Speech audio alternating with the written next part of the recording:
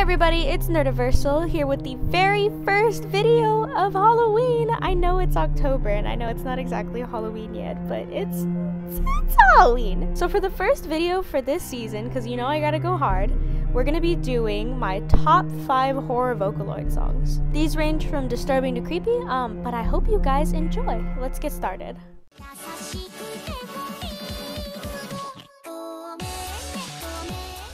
So at number 5, we have Gomenne Gomenne by Kikuo. So this song is at the top of the list because it's less of a traditional horror sounding song, but it's more disturbing than anything.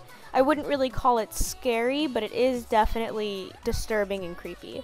This song is about a girl who grows up enduring sexual abuse at the hands of her father. At some point in the song, she falls in love with another boy because he's treating her gently and pitying her abuse.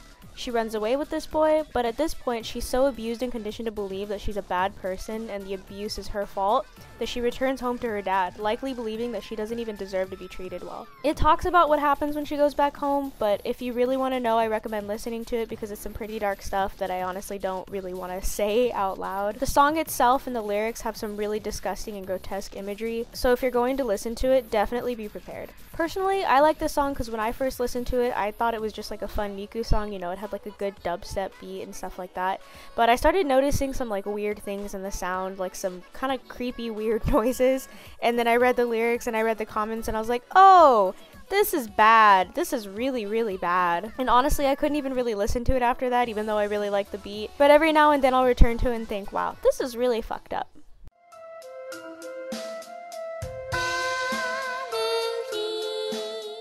Number 4 on the list, we have Wide Knowledge of the Late Madness. So this song is actually a prequel to another song on the list, which I think is why I like it so much, aside from like the eerie tune and the video itself, but we'll get into that after this. So the song is about a patient who gets taken to a hospital or a facility of some kind. It's never stated why exactly, just that the main character is there, but every night they pick a new patient to take to the pretty room down the hallway, and they start chopping off and mangling body parts, probably without anesthetics, and there seems to be an animal or creature that also eats some of these body parts. The main character is next to be taken to this room, but is excited since she seems blissfully unaware of what happens in that room. There's a video that goes with this song, so I recommend watching the video when you listen to it, but it ends the video with the next song on this list, which it is the prequel for, so let's go there.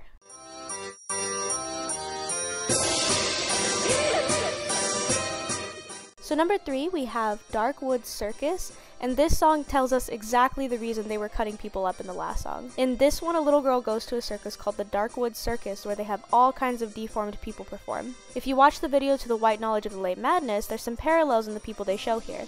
For example, the one with 2 heads in the video is created from Rin and Lin from the first video when they both got their heads cut off to make this new person, and the creature that it had talked about that ate the body parts also comes up as Kato, the blue beast that loved to eat things cold. The song then goes on to talk about how miserable these beings are, how they only live to be abused, and they're in constant pain from the slow decay of their bodies. It's some really messed up shit. And the song ends with it implying that the main character that went to the circus is actually a part of it too. This one is another one with a good video, so if you listen to it, watch it as well.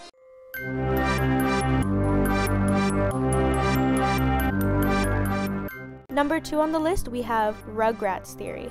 We are getting into the good stuff, personally, I think. So this song is based on a creepypasta theory about the Rugrats, which, if you're familiar, is just an early 2000s show about babies doing things and getting into trouble.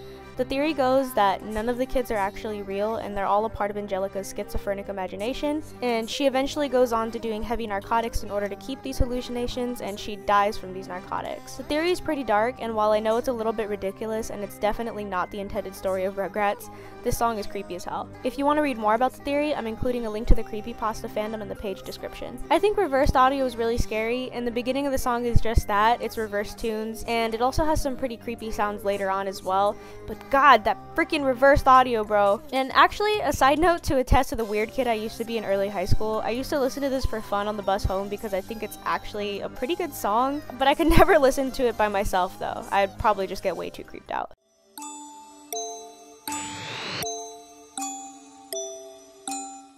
Number 1 on the list, we have Secrets of Wisteria. Number 1 on the list! Oh boy, this one deserves its spot as number 1. This song is definitely the scariest and the most fucked up on the list in my opinion. This one is another one that has a video to go with it, and I definitely recommend watching it. It's very well animated and adds some creepy imagery to the already existing story. But for those of you that don't know, this song is based on the real story of Albert Fish, also known as the Werewolf of Wisteria, among other names, and his victim, 10-year-old Grace Budd, who, by the way, was the girl whose murder got him convicted. This man was a serial killer, child rapist, murderer, cannibal, real piece of shit guy. He was a suspect in at least 5 murders, but only officially confessed to 3 of them and stabbing 2 other people. There's a lot of really awful things about this guy, which if you're interested in, I'll include a link in the description. But the most important thing to note is that this guy preyed on so-called easy targets, such as mentally disabled orphans or homeless black children, people he assumed wouldn't be missed. However, when he killed Grace, she was taken from a family who knew where she was at when she died. He had used a fake name to throw people off, but eventually they figured it out because they had a picture of him, and it was this whole thing that if you read the link, it'll talk about. He actually sent a letter to this little girl's mom describing in gruesome detail what he had done to the daughter. It's really, really fucked up, but a snippet of this letter is featured in the song as a reverse audio. I'm gonna play that for you right here, but trigger warning, this is really fucking awful.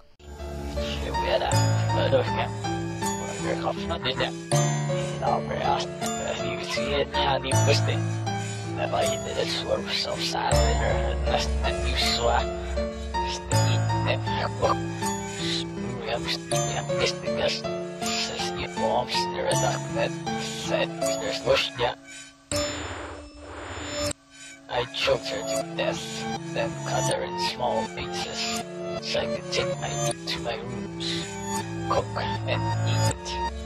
How sweet and tender her little ass was roasted in the oven. It took me 9 days to eat her entire body. I did not fuck her though. I could have, had I wished. So yeah, that was fucking scary. In the song, it mentions that more than just Grace Budd were murdered by him, and it gets gross about talking about their decaying bodies and stuff. I think this is actually the worst one because not only does it sound scary, but it's based on a really horrible, terrifying story of a very piece of shit guy. Definitely worth the watch. Also, by the way, he's been dead since 1935. Very good stuff. Alright everybody, that's all on my list. If you guys got any more horror Vocaloid songs that you think are really cool or really scary, definitely put them in the comments below. I love hearing stuff like that, especially for the month of Halloween. And if you guys enjoy content like this, stick around for the month because I like to go big for Halloween. I like to actually make content for Halloween. So I hope you guys enjoyed this video. Subscribe if you like it. See you guys. Bye!